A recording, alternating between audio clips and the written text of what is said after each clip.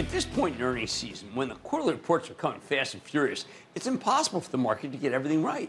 So, look, this period is so chaotic that money managers are constantly making mistakes as they try to evaluate the results from dozens of companies at once. Plus, everyone wants to jump the gun, which is not conducive to good decision-making.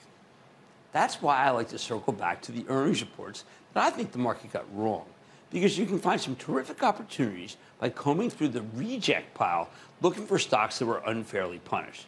I'll give you one that was unfairly punished. Take Danaher. Yeah, Danaher, the big life sciences and medical technology conglomerate that we own for our charitable trust. You can follow it in the charitable trust, our investing club. We like it so much that it is our third largest position, weighing in at 4.7% of the portfolio. We've been buying all the way down. I've been recommending Danaher for ages for the club because it's been such a tremendous long-term story. But it's also a stock that requires a ton of hand-holding, given that it's not exactly simple. It's a difficult story to learn. There's a lot of noise here, especially as the world goes back to normal post-pandemic. The thing about Danaher is it's frequently misunderstood, as it was this week.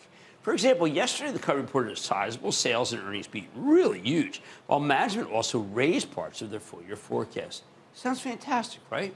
Yet the stock actually plunged more than 5%. Plunged. I mean, this was insane. This is the definition of insanity right here. It plunged because Wall Street didn't understand it.